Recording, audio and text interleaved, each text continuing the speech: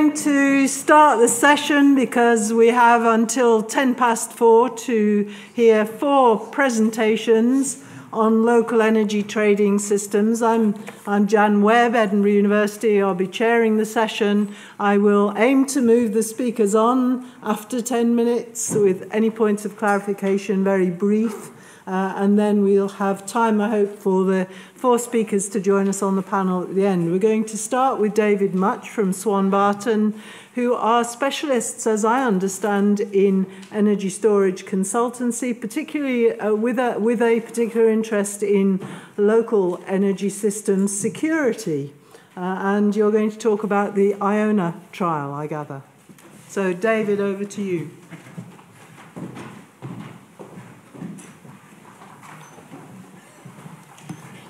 Thank you, Jan. My name's actually Simon Blond. I'm a colleague of David, so I'm presenting this work today, David's work and some other colleagues on their behalf. Is there any chance of getting the bottom of my slide there? It seems to be obscured by the menu.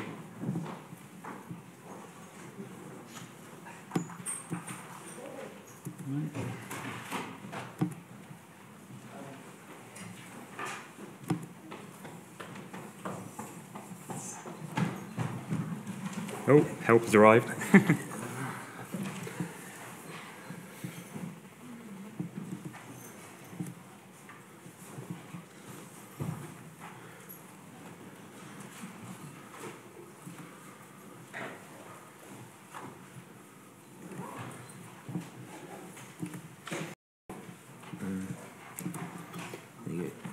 Excellent, thank you. So I work at a company called Swanbarton. We're a small business based near Malmesbury in the West Country, and we call ourselves energy storage specialists. So we have a number of different business activities. We organise a big flow battery conference in the summer. We do ad hoc consultancy, looking at storage business models and marrying that up with the technical side of things. And another thing we do is Innovate UK funded R&D projects looking at researching demand-side flexibility and storage control mechanisms. And within that Innovate UK work, we've also been looking quite closely at automated peer-to-peer local energy trading. I'm going to talk about one of those projects, so the Emblem project, which is establishing mutually beneficial local electricity markets. So when we talk about peer-to-peer trading, what are the differences between the traditional energy market? Well, you could argue that the traditional energy market, based on the supplier hub model, is really a monopoly, because although you can change suppliers, and this is what Ofgem's very keen on, it's actually very difficult to change suppliers. It takes several weeks, and this leads to a low amount of switching between customers. But in a true peer-to-peer market, you get to change your choice of supplier very quickly on short-term timescales, and the supplier can choose who they sell to as well. So the traditional energy market, prices are fixed. This leads to high prices for consumers and low prices for producers. But in a peer-to-peer market, because prices can be negotiated between producers and consumers, you create a price that is more favourable for both, cutting out the supplier and different parts of the pricing stack, and you also have a price signal which varies with time and on a lot more granular timescale. So the Emblem project was on the beautiful Scottish island of Iona, and we were delivering the trading platform, our real-time trading software, and our partners Scene Connect from Edinburgh were supplying metering hardware and doing the participant engagement piece, including an app that they developed. So the trial was 3 months last year. In fact, we're still collecting data, but those were the official dates. We had 26 participants in our local electricity markets, 19 of which were consumers and 5 were PV prosumers who had a generation as well as consumption. We also simulated one large wind turbine to see what that did to the market dynamics. We had a battery, which was actually a UPS system, which was import only, but we were able to simulate various other kinds of battery as well to see how that affected the market. So what made Emblem different? Well, previous LEM trials sort of worked to this half-hour time step that the energy market beats to, whereas with our trading software, it works on a 1-minute time step, so it's much more granular, and that gives an opportunity for much more granular, localized matching of energy. And the prices were negotiated between the traders rather than any centralized price setting through a supplier. So here are some stats from the trial. We had a lot of trades over that 3-month period because of the very granular market time step, and we assumed that various parts of the pricing stack, because the trading of energy was local, that the network costs could be largely neglected. So that gives a higher price for suppliers for selling their energy and a lower price for consumers buying that energy directly from people producing it.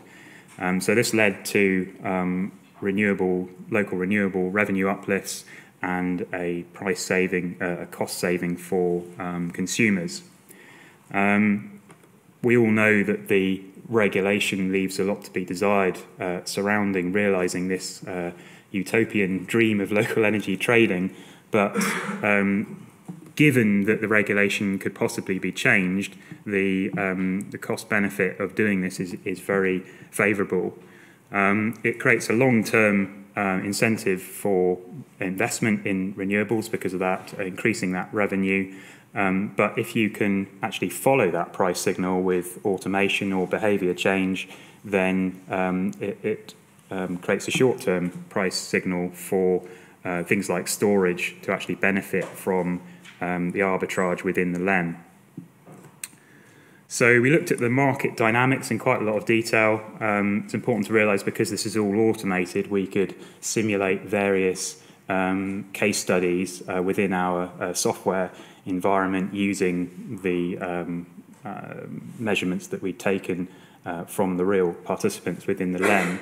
So we coined this term called energy abundance, which is basically supply less demand, and we found that the average price within the LEM, as you'd expect, varies inversely with the energy abundance. So more supply available and the price goes down.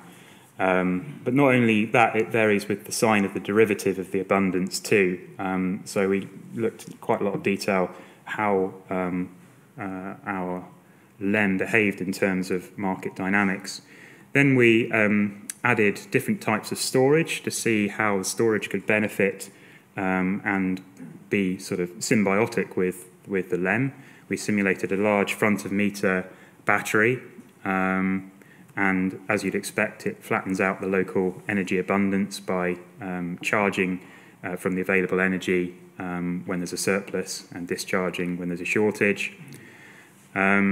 And we had a real UPS within the LEM, and that was import only because that's what UPSs do. So there are gaps in the second time series because it could only buy at certain times. We also simulated domestic behind-the-meter batteries, and we found that there was actually a very compelling case for combining batteries with the LEM, and the benefits of the LEM sort of were synergistic with the dreaded word synergy, synergistic with the battery. So it improves the economics of the battery because the battery was able to play in the LEM, and the LEM benefit improved as well. So those are the batteries we were simulating. We were actually using another piece of Swanbarton intellectual property, the multi-storage manager. It's just an algorithm that exists in this box in this case, but can also exist in the cloud, and that basically does the arbitrage over a given time horizon.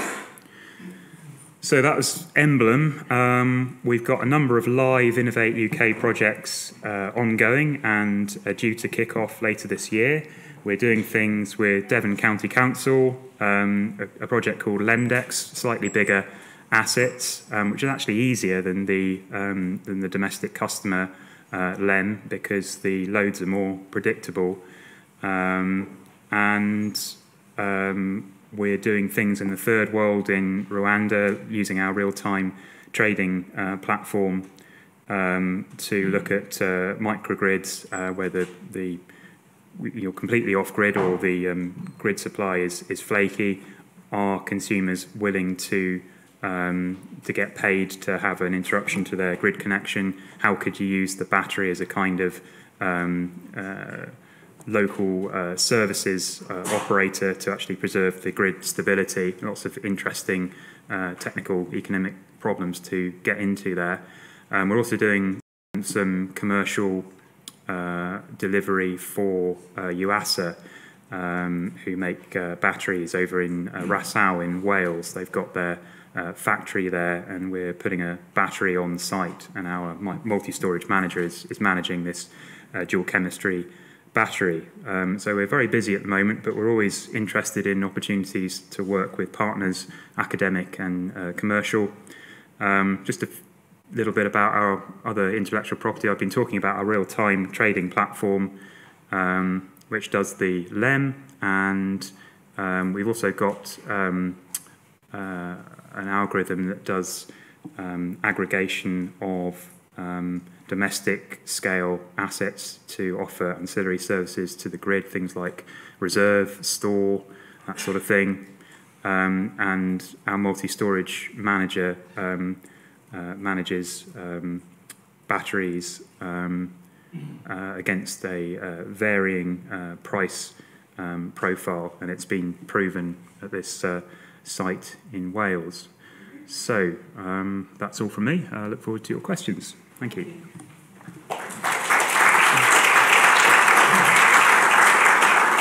Any points of clarification very briefly? Well, one there and one down here, the first two I saw. Thanks. Very quickly. So you said the revenues were up 60% and bills were down 60%, broadly speaking. So I can't hear you very well. Sorry. On the slide, the claim was bills down 60%, revenues up 60%. Yeah. And is it fair to say basically because you've excluded the use of system charges because the algorithm is providing that service? Yeah. So we've said that we can neglect some of that, right? Probably not all of it. And in our new project, we're doing a piece on regulation and what we can likely get the rules changed to. But in the results that you saw there, the highest price that consumers were willing to buy locally was set at the price that they would buy from the grid, and the lowest price that consumers were willing to sell locally was the price that they could achieve from selling to the grid. So that gave you the kind of trading window, and that generated the sort of revenue uplift you can see on those slides. There's a brief one from Donald. Hold on to you. Is there more material here? Like, have you got a report or something? Yeah, they're all Innovate UK funded projects, so the deliverables are publicly available if you apply. Is it very brief? It's very brief. You had 1.7 million trades. What was the transaction cost per trade? I didn't work on the code base myself. Do you mean in terms of the kind of putting a little slice on there, kind of the platform vendor? Yeah. We haven't modelled that, but we assume there'd be a tiny amount, compared to the rest of the pricing stack, it would be negligible. It doesn't cost very much, it's just information. So. Thank you. So let's move on then, please, to the next presenter in the interest of having some discussion time together at the end. So pleased to introduce Michael Fell. David is also here, David Chipworth, both of the UCL Energy Institute. And I think Mike is going to talk about using this particular realist synthesis approach to literature review on local energy trading systems. Yep, that's right. So thanks very much, Mike Fell from UCL. Thanks very much for staying. I always sort of think it's a case of survival of the fittest by this stage, so well done for that. I'm just going to talk a little bit about what this concept of a realist review is, and then about how so that's David and my other colleagues, Chris and Carol, who are also here, how we're applying this in a couple of projects that I'm involved in. So this is one project which is directly related to peer-to-peer trading, which is happening as part of the Centre for Research into Energy Demand Solutions. And then another one on the Energy Rev project, which we had the workshop on this morning. Some of you might have attended that. So, I think generally in this whole space, all of us are kind of interested in what works when it comes to local energy systems. We want to understand how to get these sort of good outcomes, I guess, in the end. But I think it's also been widely recognized throughout all the discussions we've had so far that there's not going to be a one-size-fits-all solution. We want to know not only what works, but for whom, under what circumstances, in what respects, and how do we get these outcomes? We want to actually understand how they're coming about. So we're not only interested in the outcomes, we're interested in what we normally refer to as the mechanisms by which they come about, and whether those mechanisms might operate in some contexts and not others, which can allow you to better understand what sort of solutions and approaches might be appropriate in some areas and not in others. So it really helps with that transferability. So briefly, the process involved in a rapid realist review normally starts out with developing a theory of change. So that is a set of hypotheses based on your existing knowledge, reading, assumptions, and so on, about the outcomes you're interested in and how they come about and how that might depend on context. But then importantly, we go out and look at the available evidence to see, is there anything that can substantiate these hypotheses? Is there reason to believe that our expectations in these respects are true? Or do we have to go back and revise those hypotheses so that links which we'd hypothesized, causal links that we'd hypothesized might be the case, aren't actually substantiated or are different to what had been believed? And that process is continually iterating as new lines of inquiry and new evidence are becoming available. And on the basis of that, obviously, we produce outputs. And importantly, throughout this process, it's really important to keep all stakeholders involved, appraised of what the theory of change is representing, but also to get their input, help us identify evidence, and so on. So that's the basic process which we're following. So the first project which we're bringing that approach to is a project of this CREDS Centre, broadly looking at distributed ledgers or blockchain as a disruptor of energy retail markets. And one of the main use cases for blockchain at the moment and is anticipated to be in peer-to-peer energy trading. And in the context of peer-to-peer energy trading, I'm particularly interested in what that might mean, what the impacts might be on people, households, communities, society at large. And we're conducting this realist evidence review, and in line with good practice for any form of systematic review, the protocol's been made available at that link there. So if you're feeling yourself lacking any interesting bedtime reading, I highly recommend it. But actually, that's also where a lot of this initial kind of map of the theory of change and expectations is set out. So if you're interested at any point in going into any of this in more detail, then that's quite a good document to check out. So I just want to kind of give almost a sort of illustration of the process we're kind of going through. So where we're at the moment is I'm in the process of collecting evidence, but I want to talk a little bit about the theory of change and what some of the questions we might be looking at are. So I want to just focus for illustrative purposes on the question of bill savings, which is one of the important benefits, and we kind of heard about how that might be possible in the previous talk, and I think that this is the mechanism by which that was occurring there. The access, you will only buy energy potentially, or so that's assumption, people might choose to buy energy locally because it's made available to them cheaper than they could get it from the general grid, and you might expect to get bill savings in that way. It might give us the opportunity, might give prosumers the opportunity to offer discounts or even donations to certain groups of people, such as friends or a local school, for example. It gives that possibility. There could be, you could hypothesize some connection between people thinking, here is a valuable local resource, energy, which I now have access to. I might want to use less energy and reduce my energy demand. There are a couple of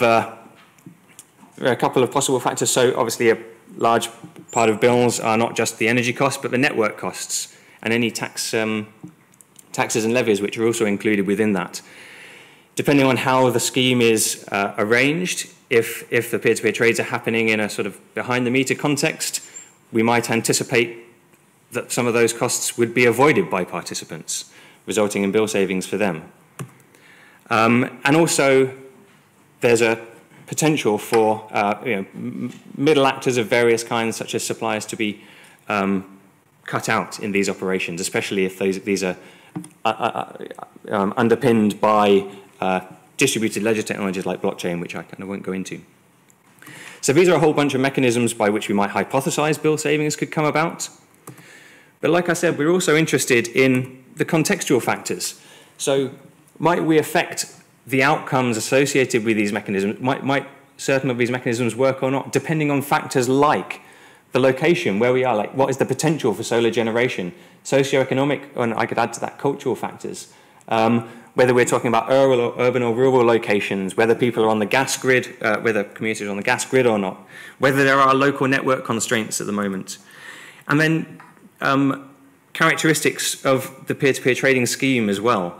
Are we talking about hyper-local ones consisting of just a few houses, like we just heard about now, or sort of city-scale or even national-scale schemes? Are people constrained to participate only in one local monopoly scheme, or are they picking and choosing between many different schemes overlapping? What is the scheme's stated aims? I mean, is it aiming to have various kinds of social and community benefits, or is it a straightforward profit-making sort of company? So there are all these factors which might determine whether or not these sort of mechanisms come into play. And I mean, I've been framing this discussion so far in terms of the potential benefit, but we've got to kind of remember as well that there could be disbenefits. So might non-participate, there's this sort of within-without divide. People who can't participate, might they miss out on these savings? I talked about avoiding network costs and levies. I mean, we've heard these issues come up as well. Is that going to transfer a cost burden to other non-participants? What affects who can participate? I've just used bill savings as quite an obvious sort of illustrator there, but there are a whole bunch of other issues to do with what we might think of as sort of traditional consumer rights and how you deal with complaints and redress in a situation where you might not have any one key sort of supplier-like entity, but rather those responsibilities are distributed. Separate to bill savings, the questions of income and who stands to actually make positive gains or not from these situations, and who is in a position to be owning generating assets or smart appliances, for example. And wider social considerations, such as, are there potential for training and employment opportunities connected with these schemes? Might they, as some people think, support community attachment and social trust, or could they actually lead to more antagonism in some cases, and health benefits and so on? And I just want to briefly, because in a lot of the work I'm doing so far, we're seeing evidence emerging in this area, but there's not a great deal from the peer-to-peer energy trading area at the moment. So I'm drawing quite heavily on wide literature around the sharing economy. So if you, for example, think about Airbnb as an example, this is just an example of a study which showed that the people who tend to participate in these programs tend to be highly educated and well paid. They use the platform as a way to augment their income. But some of the more labor-connected sharing economy offerings like TaskRabbit, they have other implications around employment. And I'm just going to say that some of these clearly don't apply as much in the energy area. We're not maybe thinking about displacement of, sort of blue-collar workers in this area, but there might be issues around who owns what assets. So you can sort of selectively take from existing studies in related areas to try and inform this work. And just to finish, I just wanted to also briefly mention that this project, in comparatively early stages, I'm working on the work package of the Energy Revolution Research Consortium, which is concerned with interdisciplinary knowledge synthesis. So it's our responsibility to take the findings and learnings from the other work packages, the broader program, and the existing evidence that everyone else here is producing and has been produced over many years, and try and bring that together in a sort of a coherent way to provide a clear picture for a range of stakeholders. And that's something which I'm just about to start the sort of theory of change process, building that at the moment, very keen to engage with a range of stakeholders around that. So if you're interested in any more of those projects, I'm putting up the links there to my open science framework pages. The top one for CREDS, the bottom one for Energy Rev. That's where any of the kind of publicly available documentation is going to go, including protocols, theory of changes, and so on. And I would encourage you, if you're interested, to check those out and contact me, and I'll be reaching out to various people as part of that. So that's everything, only except to say, to acknowledge David, who's involved in this work, and also Carol and Chris as well. And thank you very much.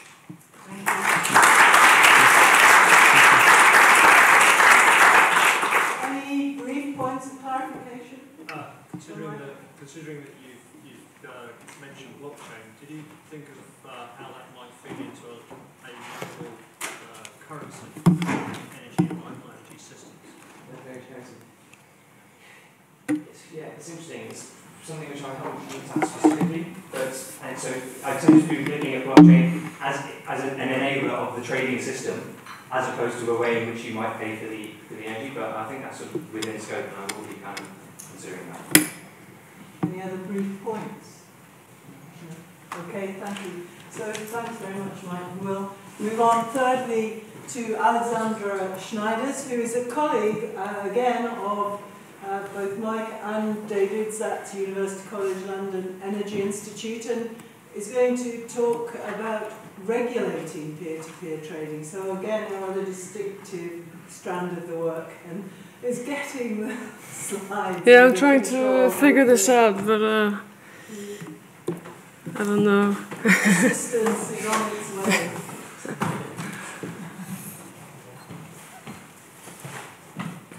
Is this it? No.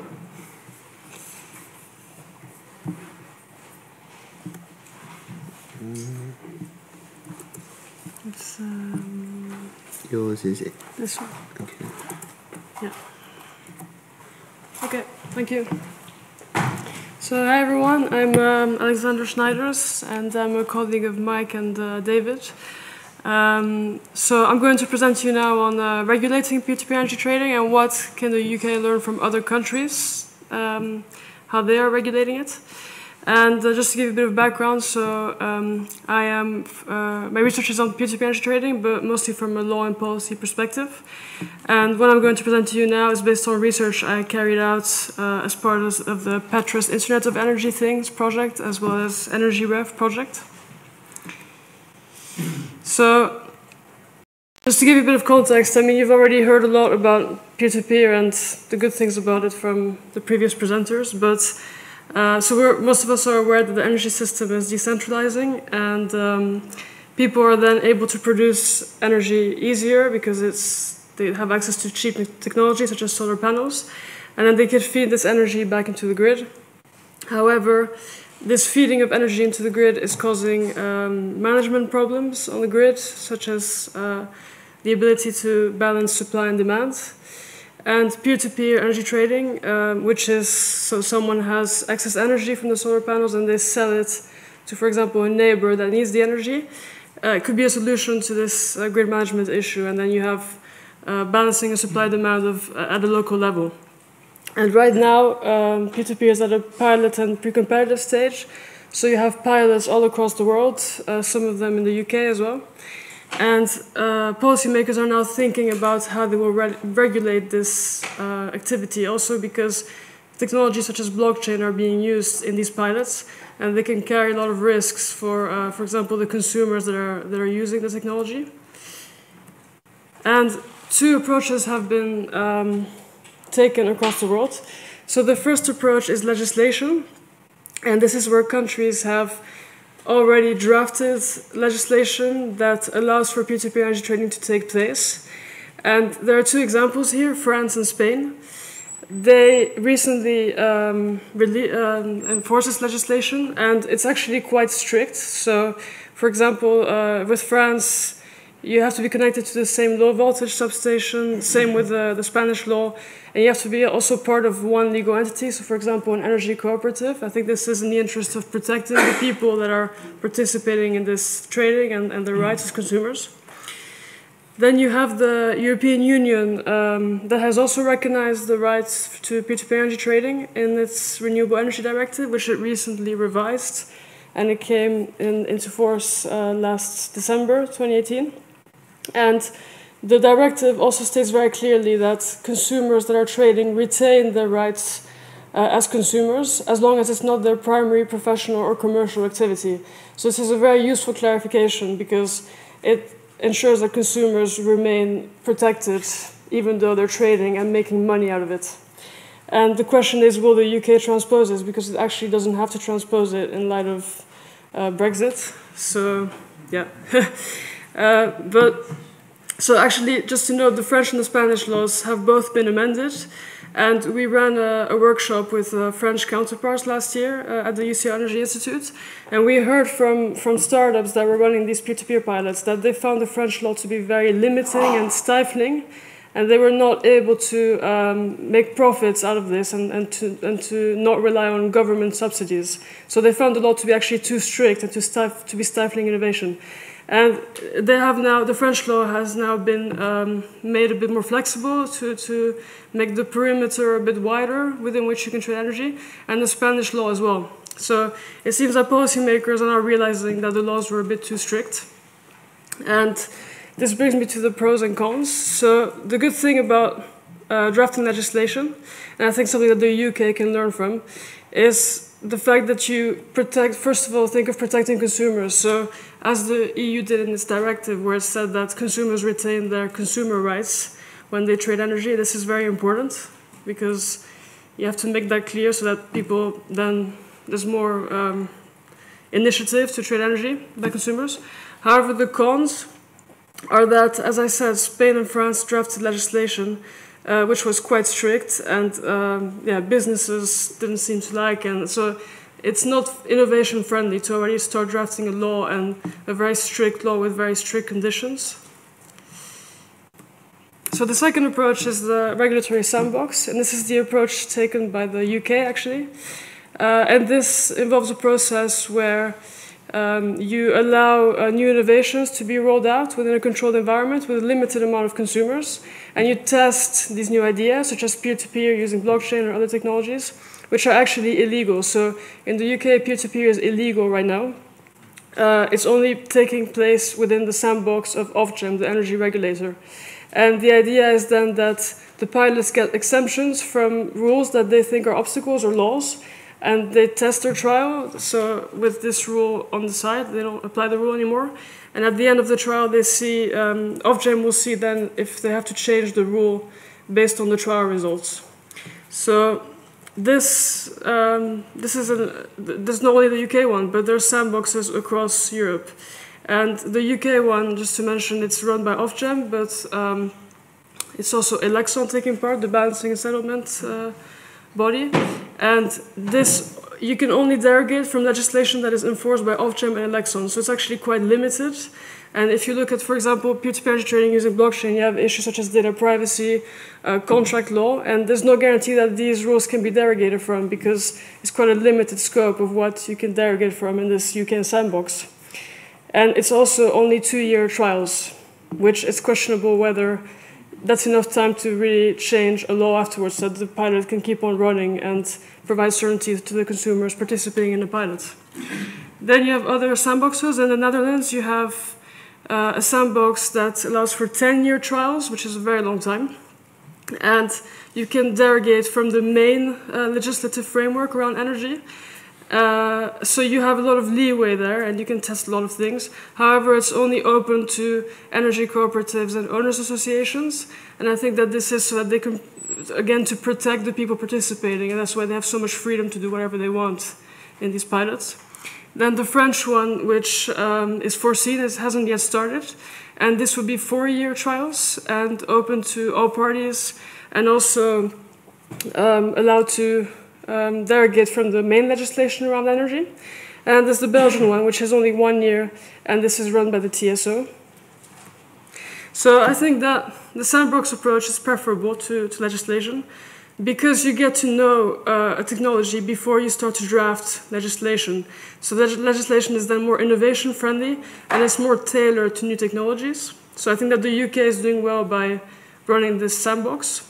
However, I think that, as I said, it's not open to all legislation, and this is a problem because then you don't get a realistic view of how it would be when it's rolled out at a wider scale. And this is then problematic for stakeholders participating, such as consumers, because their rights have to be protected.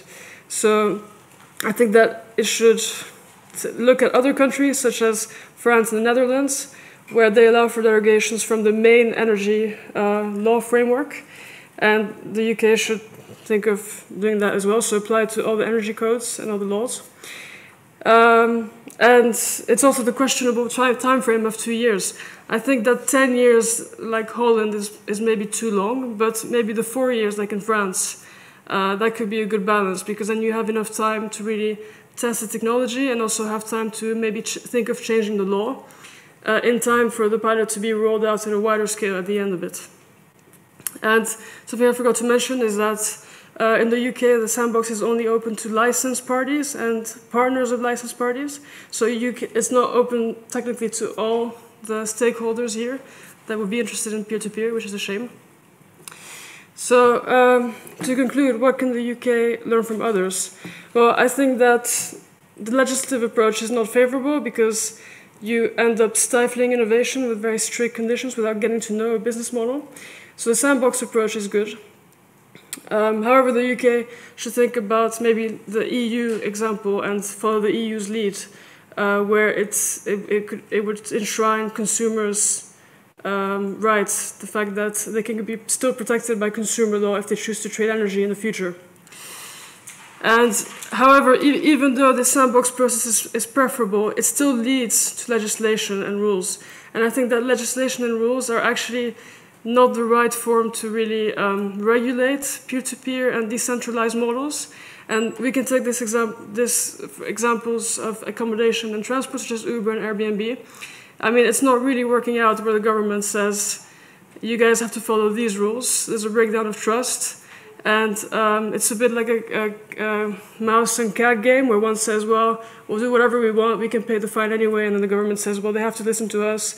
So I think that when it comes to the energy sector, well, inevitably there will be a decentralization and peer-to-peer model coming up that the government should already start thinking about other alternatives to laws, such as standards or principles, and then giving more power to the intermediaries. So, for example, energy communities that can self-regulate according to principles set by the government. So, thank you very much, and if you have any questions, I look forward to answering them. Thank you, Alexandra.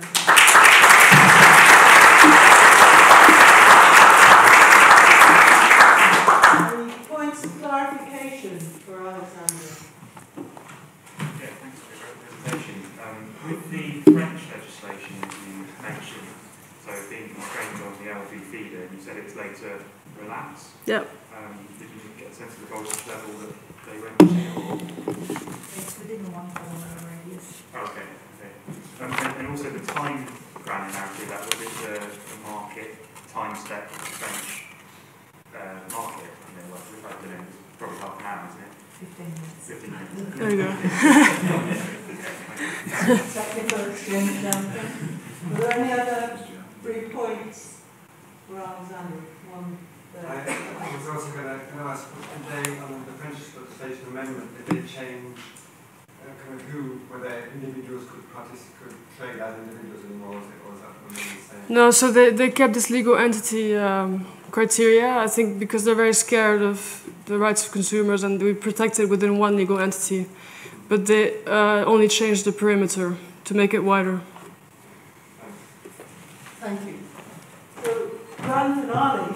We have two presenters, Ingrid Bennett and Andrew Torts from Your Energy Sussex, which I understand is a collaboration among a number of councils, county, borough, district in Sussex, and talking about improving energy services. Thank you. Right, thank you. Now, how do we do this?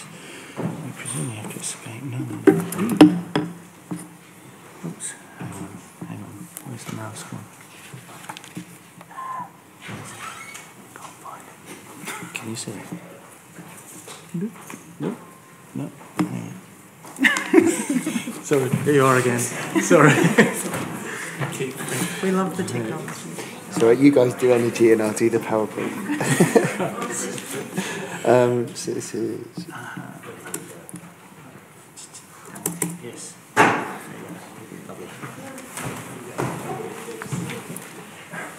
Hi, so I'm Ingrid and this is Andrew. We're working on the Business Clusters Integrated Sustainable Energy Packages project, which is the BSEPS project. We love EU acronyms. It's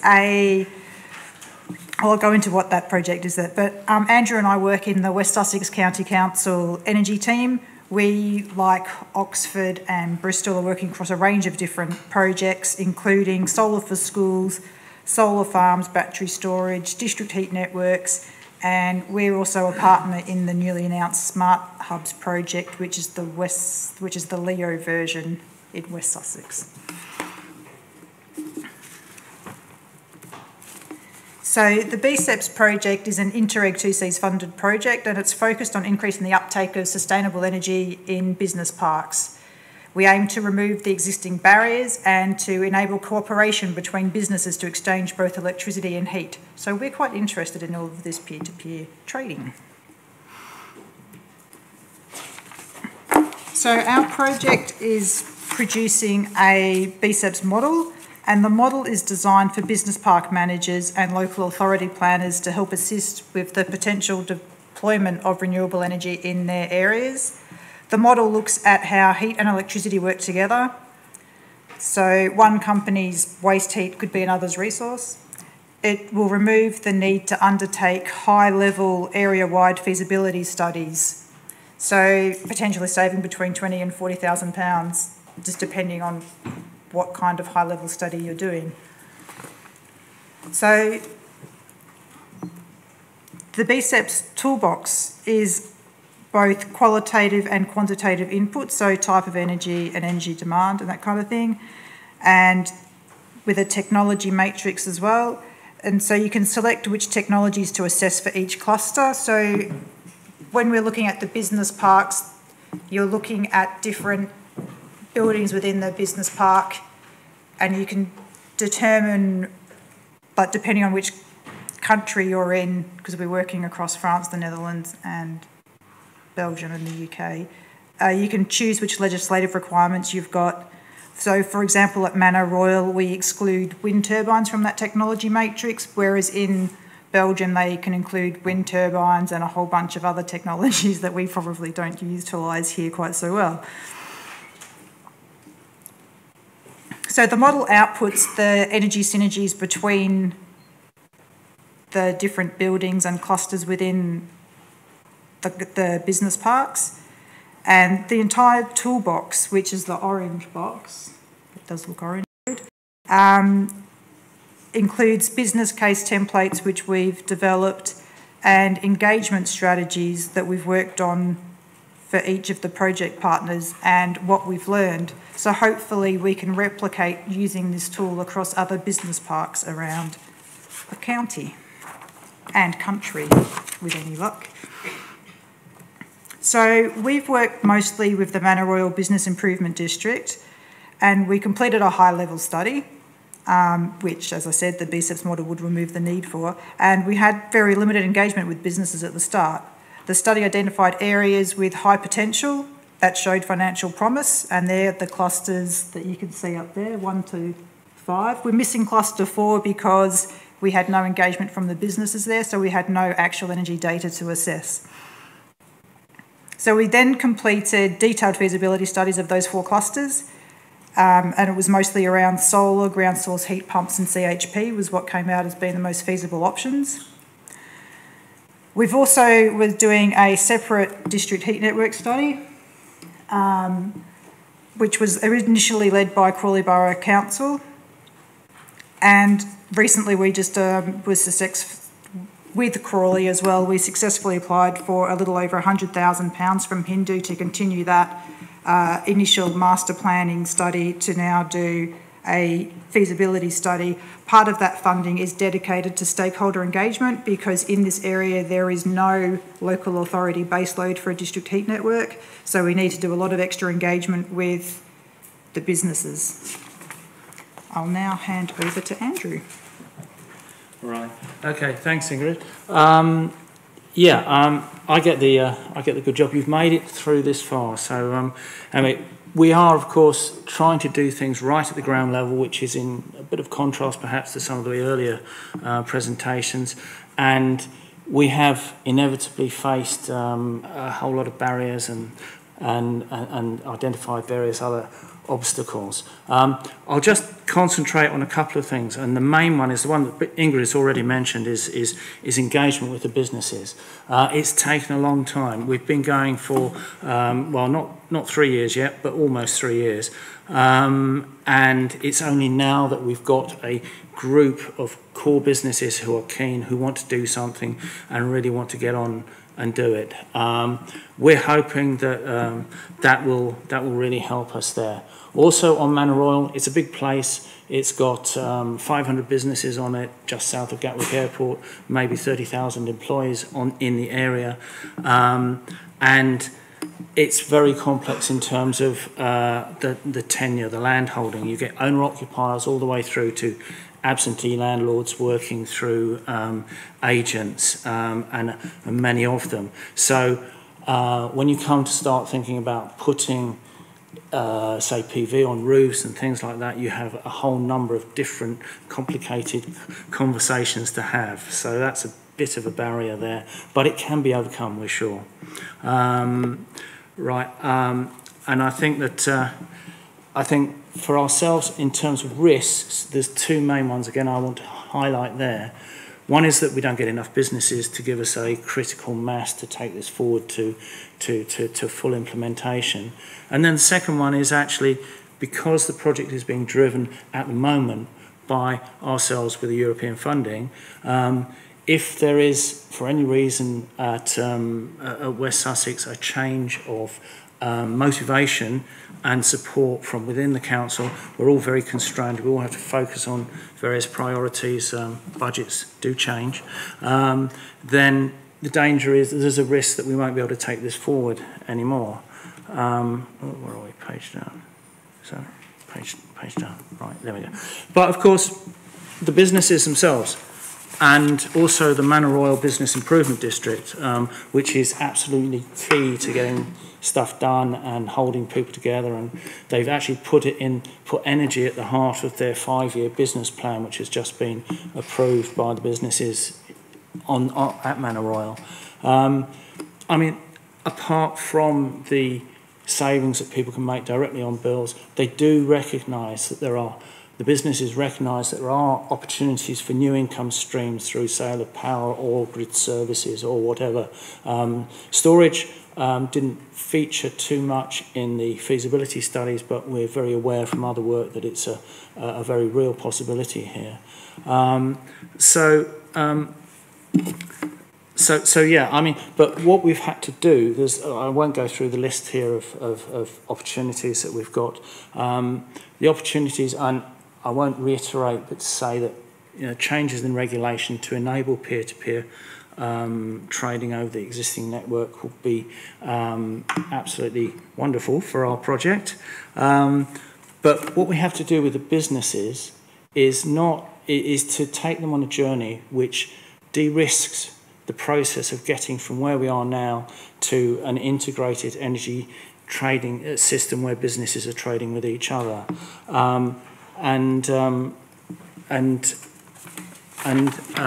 This, I think, I've sort of summarised this in saying that we've got 3 stages. It's install, cooperate, and then trade.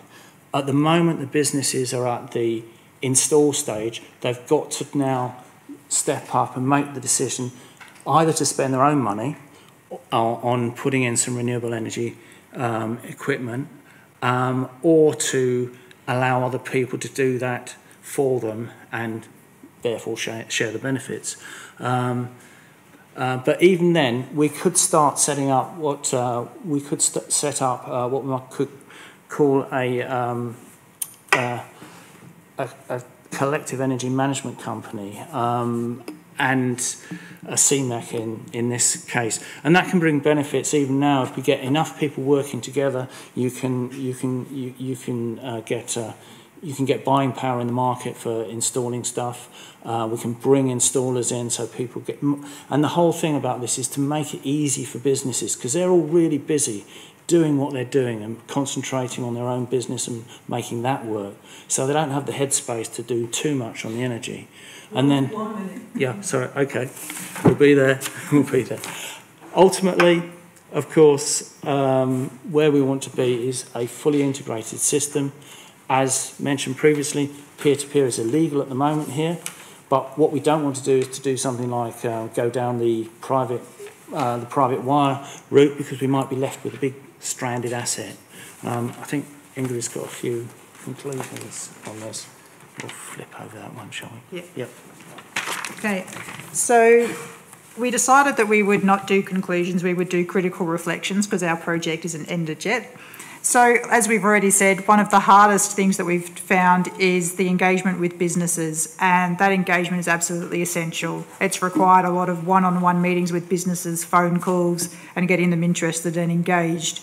And you really do need to have someone driving the process. So while we're trying to make it so that this whole BSEPS process can be replicated across other business parks, we're still not quite sure how you can do that if you don't have someone like me and Andrew driving this as to go forward.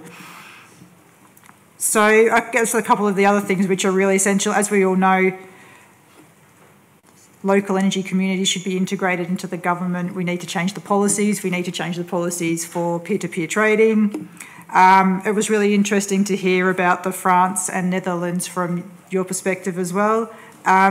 The Netherlands, I know that the Netherlands, our partners there in Breda have made bids, their business improvement districts as well, and I'm pretty sure that they said that their business improvement districts have to do energy as well as be business improvement districts, which I thought was quite an interesting take, and they picked that up from participating in this project with us, and they started implementing those bids last year as a process learned from us. And Belgium have totally different rules for sales of business park properties and planning for business parks. So it's been quite interesting that, Belgium can't sell electricity over a property boundary, so they don't have the private wire network issue. That legislation is in the process probably of changing because of the new EU directive, which Alexandra also mentioned, the 2018 EU Renewable Energy Directive, and that has to allow trading of energy in areas. So it's been a really interesting project. We're still on the path and we'll probably be able to give you an update next year. Thank you very much for your time. Thank you.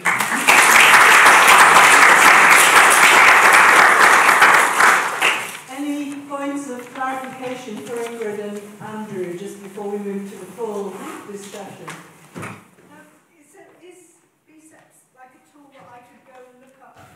Online and use on like the business park I work on. Eventually. But not yet. Not yet. It will be available. How far have you looked at grid services revenue generation from DSET? We haven't looked at that in any great detail because we don't yet have the asset with which to create that. In fact, open to looking at it. Yeah. Absolutely, and in fact, in some of the other projects, like we've got, I know that we are evaluating that for sure, and we have a solar farm as West Sussex with 4 megawatts of storage, and so we're very much involved in grid services from that. Thank you. So can I invite the other speakers to join Ingrid and Andrew on the platform? We've got about 20 minutes for discussion.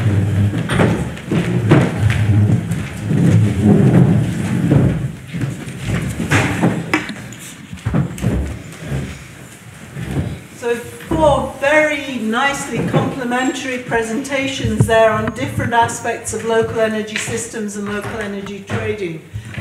Can we have questions from the audience? We'll take them 3 at a time. David. Can I ask everybody in the panel, and perhaps this shows as much my lack of knowledge, but it is this question of transactions, and it was mentioned by somebody here. So if you look at the solutions that you're considering, if they do go through to actual transactions with money going from somebody to somebody else, what are your comments about, well, who are going to be doing those transactions, and this question of, you know, if you are going to be doing a lot of them, isn't there a significant transaction cost? Okay. Other questions? I wanted to ask about the whole blockchain implementation in these peer-to-peer markets, where I don't understand how, if you become a price maker in the local market, how can blockchain actually you make that available, but if you don't have a central agent to set those prices, how can you do the trading if you become a price maker? And there's a question at the back there. Yes, following on from the question about transaction costs, it also feels to me very important to be thinking about that horrible phrase, customer acquisition costs, because if you look at the current value stack, that's pretty much the only area that you can really do anything about if you assume that we are still going to all have to be paying an amount to keep the network up and running. Okay, thank you. So we've got 3 questions there. One on transactions, who and costs. One on blockchain, about how and operating blockchain. And the third one on that wonderful phrase, as you said, Barbara, customer acquisition costs. Now, who would like to start? Would you want to start at one end or the other end? Would you like to start? You're saying start at this end, right? It's like I've picked the short straw. I think it's very difficult as a, well, potentially my hat here would be a technology vendor. It's very difficult to approach that question impartially. Obviously, we would like to be the next sort of Facebook of energy, in a good way, and you know, be the kind of the benevolent technology platform that happens to, you know, usher in this decentralized energy revolution through enabling peer-to-peer and providing the technology platform and taking a tiny slice off for each transaction and making billions that way. But it's really a matter for the regulator to decide if they do change the regulation, what monopolies might be created and how they ensure that those are those are fair and done in the right way. And it's a very complex and gnarly issue to do correctly, and that's probably part of the reason why the regulation hasn't been changed yet. So that's my perspective on that one. Right. If I can just say something on the customer acquisition thing, I think our hope, if maybe not our expectation, is that because we are dealing with a distinct geographical area and a small geographical area, that we will and will be sort of balancing locally, then we will be able to offset some of those use of system charges, particularly, say, for the transmission network. Although, of course, you've got to acknowledge that ultimately we do rely on that for a backup, and so there is some need to contribute to its maintenance. So, I mean, we hope that there will be an opportunity to unpick some of those charges, but again, it's not within our gift really to control that. But for the individual businesses within this, they will at least get the benefit of the behind-the-meter use of generation that they have. I don't currently have anything to add.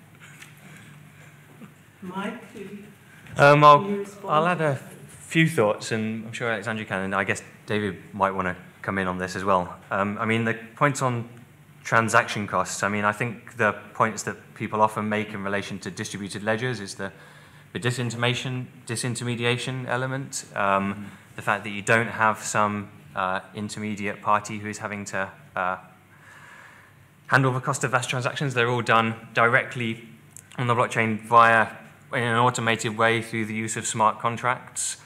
I know that, I mean, I've heard directly of projects in this space, for example, to do with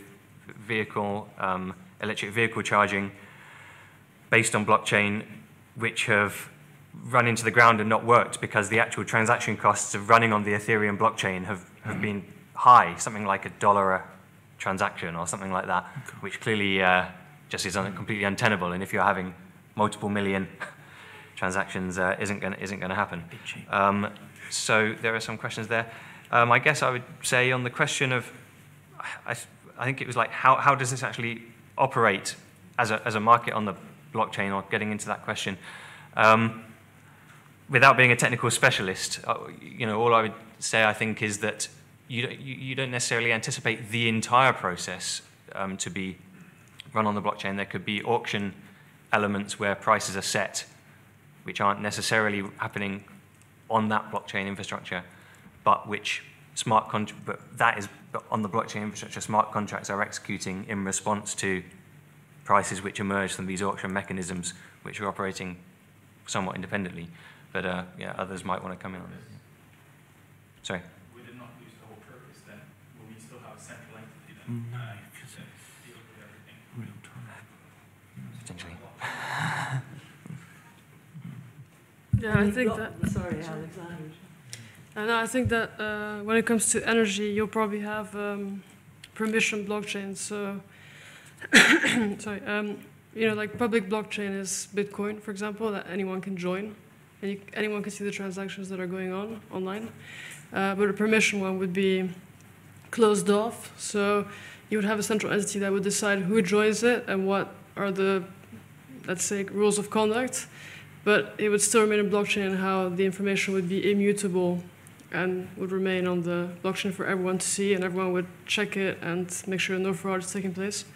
So these would be smaller blockchains. But yeah, as you say, it defeats a bit the point of blockchain, you know, because there would be kind of like control there. So, but with energy, I think you don't really have a choice because it's such a fragile space.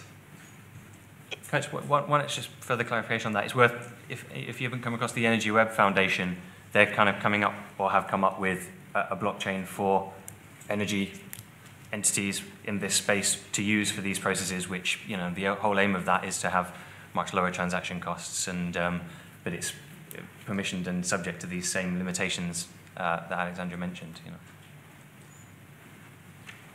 David, Mike had suggested you might want to come in on any of these. I mean, I think Mike captured the point with respect to transaction costs. There's a big gap between the theory and the practice.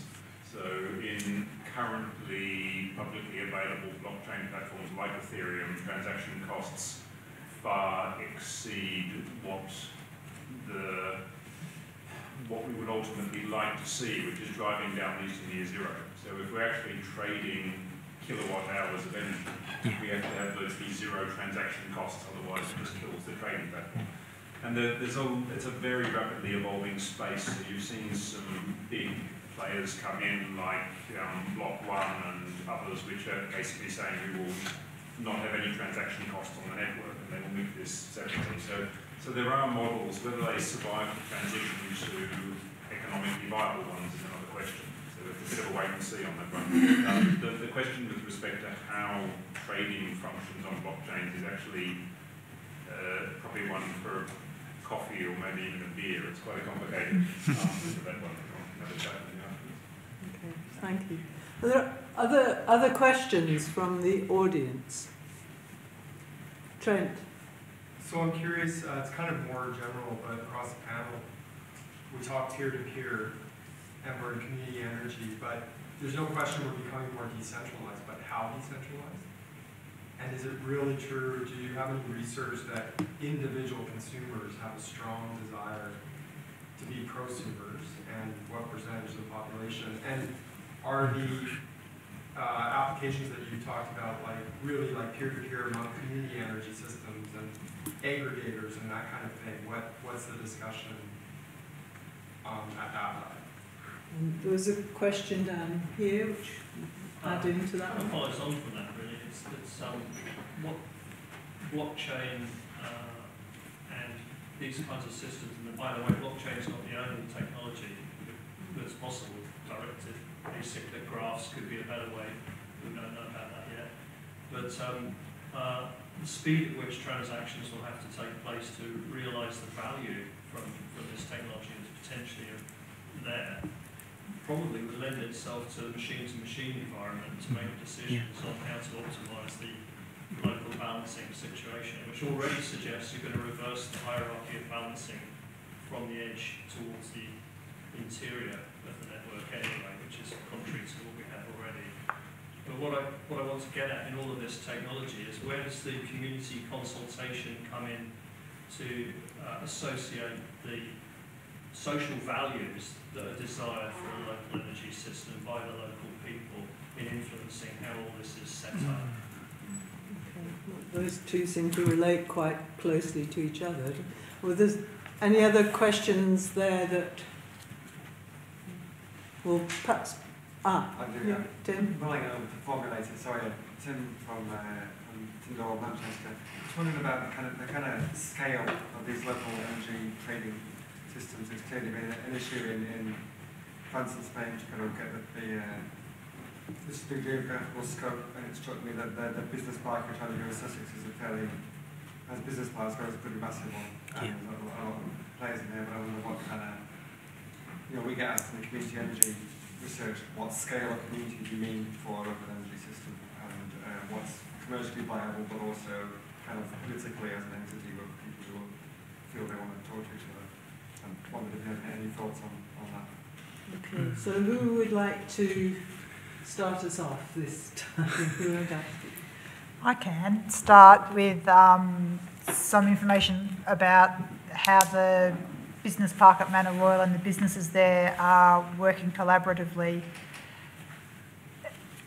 It's hard, and you can see the value of working together, but it's quite still intangible, and each business has currently has their own return on investments that they need if they're going to invest in these sorts of things. So we've also been exploring the options of third-party financing and bringing in third-party finance, but as to the scale, our understanding currently is that to bring in third-party financing, you need to have quite a lot of the businesses the equivalent of wanting to rent their roof space out to make it feasible for your pension funds or for your other people like that to want to invest in that kind of space.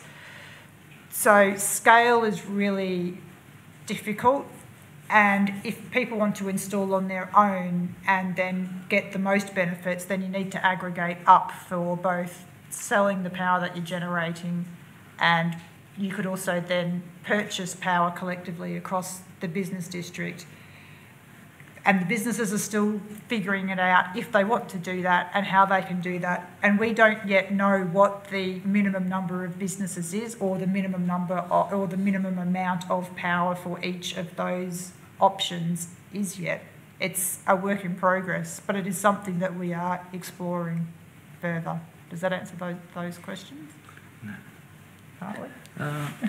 Yeah, I think the only thing to say is I'd like to add is that we are, of course, engaged with our DNO there, who's UKPN, and so it's an interesting conversation about about what collective we can bring to them to add, and how we will participate in their flexibility services and all that sort of stuff, assuming we get to a stage where we've got PV and storage and all the rest of it. So the scale thing, we're starting small, I think, is the real answer, because it's going to be voluntary, and it's going to have to grow more or less organically as people see the benefits that the early adopters are getting. So the scale, and then how big can you go? We'll see. If I could just have a go at the scale question from a sort of technology perspective. Our solution is actually machine to machine. It's fully automated. I believe personally that blockchain might be a red herring in peer-to-peer for various reasons. I know researchers are looking at it. We had an excellent presentation on it. But other startups within the industry would violently disagree with that. But the reason why, certainly at domestic level, domestic consumer, I believe it needs to be fully automated. I worked on a lot of smart metering projects back in the day, looking at how you could engage with the consumer through smart meters and particularly in-home displays.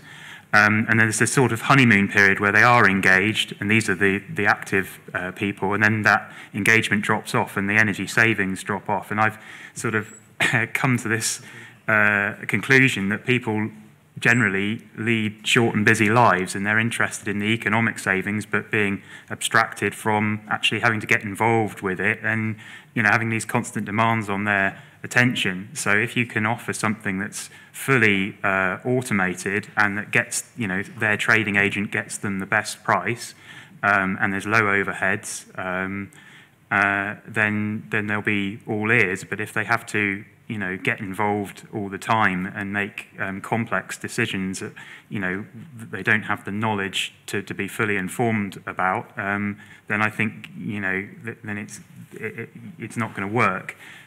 As you go up to a bigger scale, the more kind of municipal scale systems, then you do perhaps have a dedicated person within those organisations who is informed and can make those decisions. But even so, those decisions are generally made on longer timescales. Supply contracts are a subtle dance of careful negotiations and are so painful that are often tied in over a long timescale. But here we're talking about ad hoc, opportunistic trading between multiple entities, and really you want to be able to automate that kind of complexity. Would anyone else like to come in on any of those points? I'd just like to react to the community consultation question. So I think you have a point that community energy is not directly being asked, what do you think about this?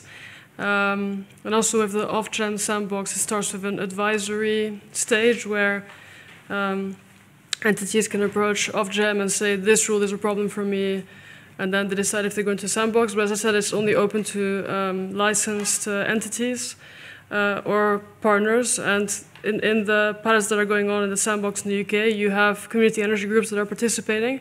And I think that they're actually essential here because it provides the ideal setting to test peer-to-peer energy trading within a confined space. And as I said, the laws in Spain and France, they also recognize that these entities are very important also to protect the people that are trading between each other. And from speaking to community energy stakeholders at European level, such as the Association of Community Energy in Brussels and also in Spain, I think that there is very much an interest in peer-to-peer energy trading within community energy. Mike, do you want to have a last word? Yep, I will just briefly say, so, I mean, we've been doing some work recently looking at, what sort of demand there might be to actually participate in peer-to-peer trading. In this sense, as a consumer, like, would you want to participate as a consumer? Because it can be a bit of a hypothetical leap to say, if you had solar panels, would you participate?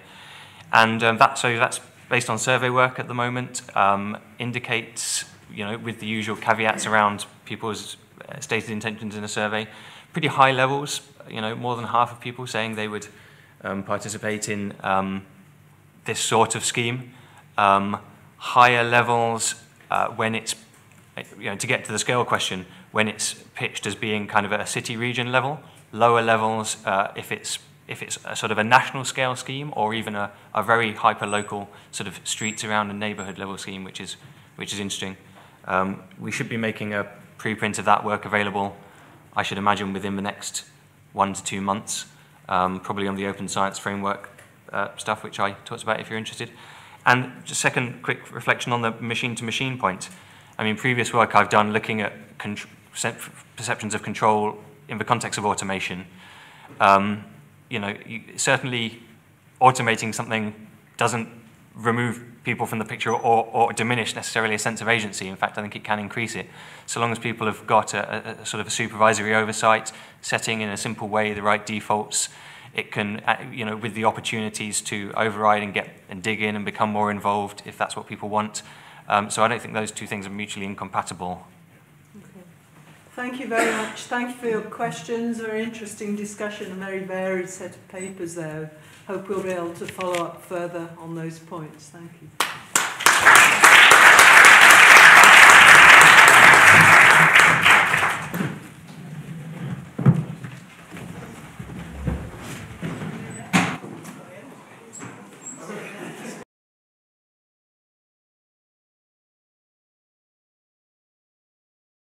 Everybody, just a quick reminder, we have got a very brief closing session in about 5 minutes. We just need to give other people a chance to join us. We won't detain you very long, though.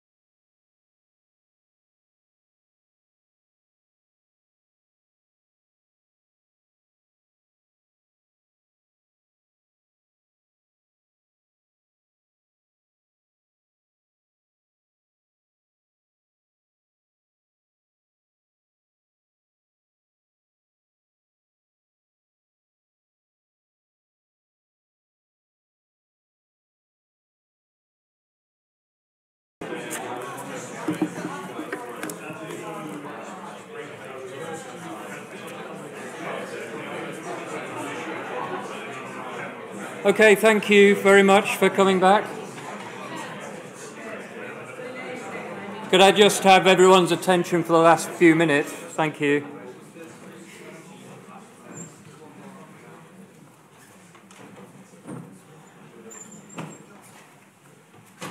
So you are also privileged that you've stuck around so you can hear the dramatic things I'm going to now announce. I mean, not really, but thank you for sticking around for the end of the second day. I've only got a few things to say just to close the conference. Keith delegated it to me because he's got to go much further than I have today to get home, so he had to go and get a train.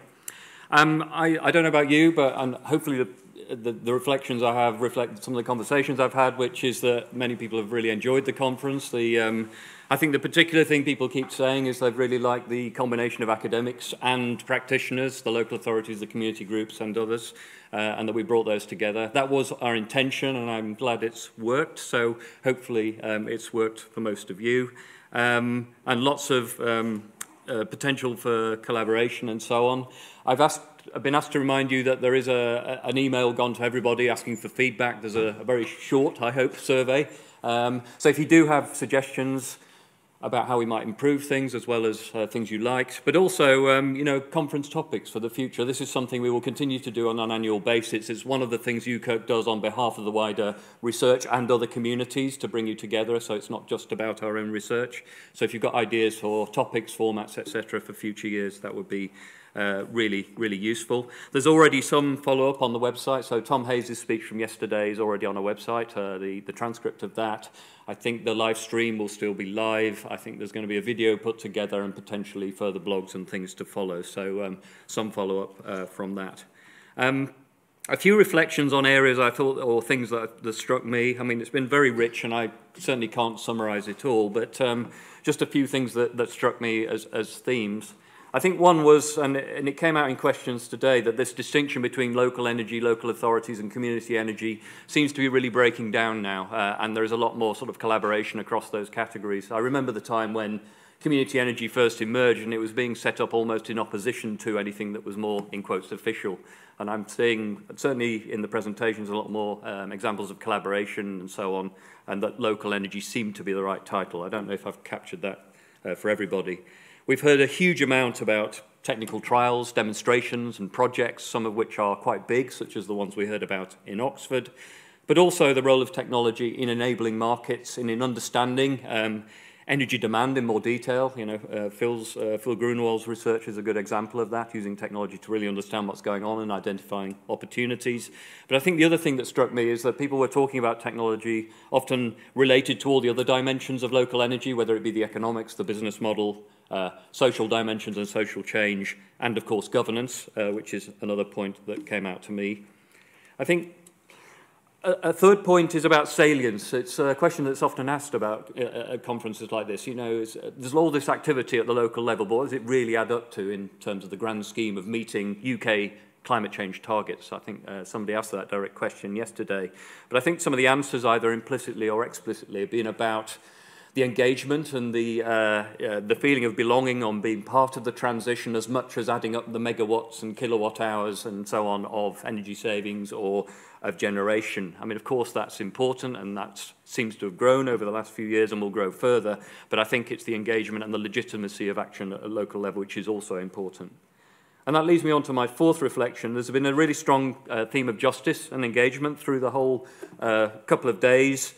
I was really struck, and I was really pleased we had some diversity in the local authorities that we had here. So we did have Oxford and we had Bristol, you know, fairly relatively well off, or at least some well off populations. So they're the ones that, you know, perhaps have the resources, the social capital in their areas to do more. Lots of the bigger projects, which are great to see. But actually, it was really nice to hear from Oldham, just to give another example, about some of their some of the hard work they had to go through to get some of the things off the ground in community energy there. But actually they made it work too, but they just had to do it in a different way. And as Andy just reminded me, it was linking energy to other agendas. So starting with the other agendas as a way of bringing local energy into the picture. Citizen engagement has come out very strongly. I think I was very struck by what Tom Hayes said yesterday about the needing that in order to gain consent for ambitious local action and targets and so on, rather than doing the easy thing perhaps as a politician, which is to announce a net zero target yesterday and then risk not being able to meet it and not having the consent of citizens in the local area to actually deliver what's needed to get there. So I thought his answer to that particular question was quite good. I think the thing we haven't talked about that much, although it was asked about in questions, is, you know, at local level you often have thorny questions about what you stop doing and what you don't invest in. And I think in a local area that's often more difficult because you have direct jobs and things in there. So that whole just transition conversation, which certainly Scottish Government has picked up, I think there's more to be done there at the local level and the national level to think about how do you transition, not in terms of things that only in terms of things you need to start, but actually how do you get out of things which are not compatible with the pathway to a net zero economy. And I think my final theme, which came out really well in one of the workshops this morning, I was torn, so both the workshops looked fascinating. I chose the one on governance myself. We had a really good discussion about national governance, the link to local governance, how things might need to change, but there's clearly a lot of questions about governance come up and a lot of thinking still to do and a lot of reform to do if we're really going to get to net zero, but also to have a strong local dimension to the net zero transition. But the other point, which I think perhaps we haven't had as much about, although I guess local authorities is part of the picture, is just what do we need to do with local governments, local institutions? Is it building on local authorities as legitimate institutions? Do we need new institutions? How does Ofgem as a regulator deal with you know, regional differences across England and so on and so forth? So there's a whole agenda there. So those are just some of my personal reflections. I'm sure you'll have many of your own, but hopefully that's you know, the 2 days have made you all think and develop new agendas and so on. I just wanted to repeat the thanks that Keith and I made yesterday to the steering group. I think you've all done an excellent job in shaping the programme, choosing the papers, chairing the discussions. Particularly Keith, in his absence, I think he did a brilliant job on chairing it.